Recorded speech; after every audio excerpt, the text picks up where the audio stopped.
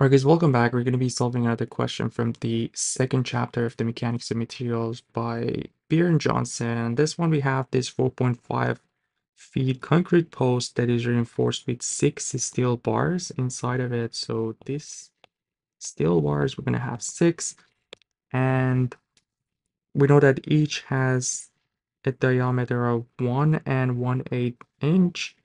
We know that the elastic modulus for steel and the concrete, and we need to determine the normal stress in both the steel and the concrete, knowing that the force that is applying on top, the force P, is 350 kips. And yeah, let's see how we can solve this. So we know that the force, the P that is applying on top, would be the sum of the force in the steel and the force in the concrete. And we have the same formula as we discussed in the previous video. Our delta R deformation would be force times length over the area of the cross section over elastic modulus. And uh, we can see that the deformation for the steel and concrete in here is going to be the same. They're on the same height. And that's the key point in this question, that we're going to have the same deformation or the elongation of these two. It's actually, they're going to be shortened because they are compressing. So we're going to have the same deformation for each of them. And in the formula, we're just going to put S for steel in here. They have the same length, and this will be also equal to the force in the concrete. The length is the same, 4.5 feet. The cross section is also different, and we're going to have a different elastic modulus too.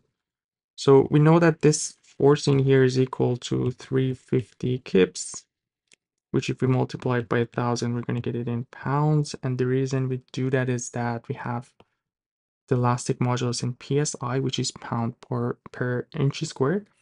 So that's why we need to watch for the units in here. And so based on each of these, we can find P based on delta L area and the elastic modulus, and we're going to put them in this equation. So if you want to find the PS in here, it's going to be AS ES delta over L. And if we look at these two, so what I'm doing is basically I'm just cross multiplying. So PC is also AC EC delta over L. And if we put this in the previous equation, so this one, what we're going to get is the 350 times 10 to the 3 is equal to, if we just factor delta over L in each of them, we're going to have AS plus AS times ES plus AC times EC times delta over L.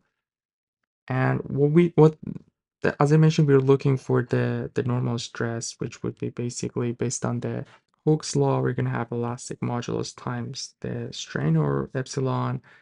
And we know that epsilon is also the delta that we found in over the length. So technically, if we just find this value in here, which is basically our epsilon, finding the stress in each of them is pretty easy, because we just have to put this strain and multiply that by the elastic modulus. So how we're going to find the epsilon, that's also pretty easy. 350 times 10 to the 3. And as I mentioned, the concrete and the steels are compressed, so we're going to have a negative sign since it's going to get compressed, and the deformation would be negative as it's getting shortened. And yeah, we just have to put the area and the elastic modulus in the denominator. We have the diameter for each of them. The diameter of steel is 1.1 and 1/8. It's going to be, so This is going to be 1.125. So let's do that. Pi divided by 4 times the diameter. So 1.125 squared times the elastic modulus of this steel, which is 29 times 10 to the 6. And we're going to add that to the pi divided by 4. We have 18 inches for the diameter of the concrete. So pi divided by 4 times 18 squared. One thing that we need to keep in mind in here, the cross section that we have in here has 6 of these little areas that we need to subtract, which is basically the area of the steel. And one thing I forgot to put in here, we need to multiply by 6 in here. So we need to multiply this by 6. And so here we're going to subtract that by, the area of the steel. As I mentioned, we're going to have a multiply by 6 too. And the elastic modulus of concrete is 4.2 times 10 to the 6 times 4.2 10 to the 6, and this is going to give us the epsilon. We have a long ratio in here, so the top part is pretty easy, 350 times 10 to the 3 here. We probably need multiple parentheses. So we have 6 over 4, which is 1.5 times 1.125 squared times 29 times 10 to the 6. This one wasn't that bad. The other one is a little bit more complicated. So we're going to have 0.25 times p times 18 squared minus, again, 1.5 times 1.125 squared, and 4.2 times 10 to the 6. I don't know why I put a negative sign in here. I also missed the pi in here.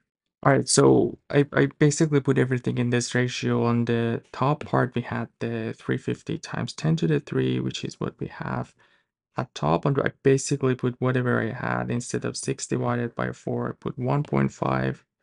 And the rest of the values, again, the only thing that we need to watch for in here is just to subtract that ratio, the surface area of each of the steel parts. And what we're going to get for the epsilon is 0. I'm just going to show it as 2.877 times 10 to the minus 4. And obviously this is going to be a negative number. And now that we have this was actually the hardest part of this question, to find this ratio. And as I mentioned, we have sigma, or the normal stress, equal to the elastic modulus times the epsilon, and we're going to have the same story for concrete, just have to use the elastic modulus for the concrete. So the normal stress that we get for each of them, so for the steel, the elastic modulus was 29 times 10 to the 6 times minus 2.877 10 to the minus 4. And what we're going to have for concrete is 4.2.